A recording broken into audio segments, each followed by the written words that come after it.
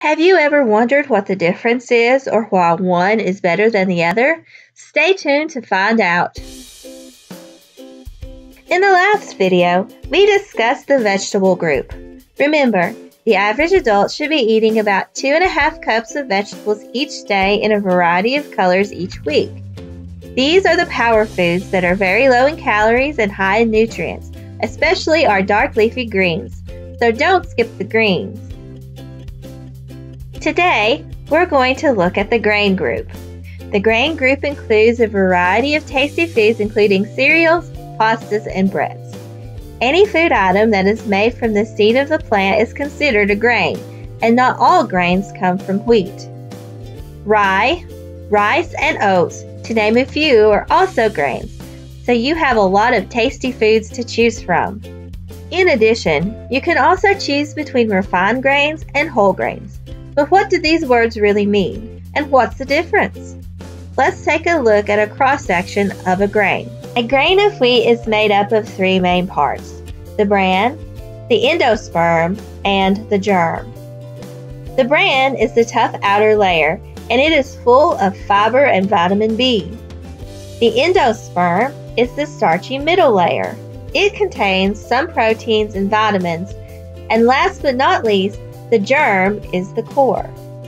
The germ contains B vitamins, vitamin E, many phytochemicals, and healthy fats.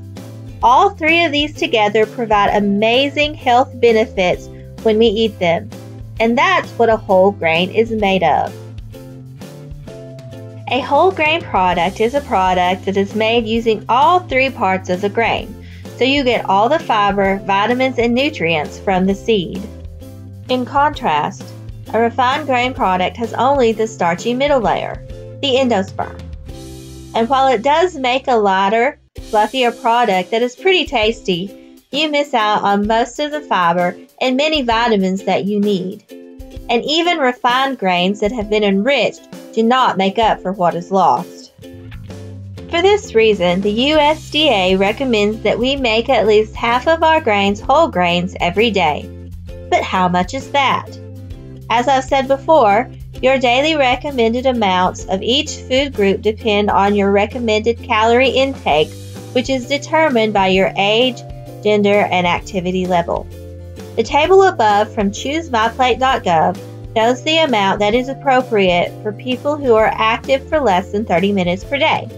Those who are more active may be able to consume more while staying within their calorie needs. But what does an ounce look like, you may ask? Well, 1 ounce of grain is equal to 1 slice of bread, a 1/2 cup cooked oats, or 1 4.5-inch pancake. Visit ChooseMyPlate.gov/eathealthy/grains to see more equivalents like these. Finally, if you want to know if a product you're eating is a whole grain, there's an easy way to check.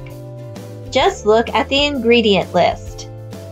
The word whole should be listed with the first ingredient. It may be whole grain wheat, whole grain oat, or whole grain wheat flour, to name a few, but it will always include the word whole, and it should always be the first ingredient since the ingredients are listed in the order of most to least. So, if the first ingredient is sugar, that product is made mostly of sugar. So what's the final word? The average adult should be eating 5 to 8 ounces of grains each day depending on age, gender, and activity level. Make sure that you get the right amount of grains for your body and try to make at least half of those grains whole grains each day.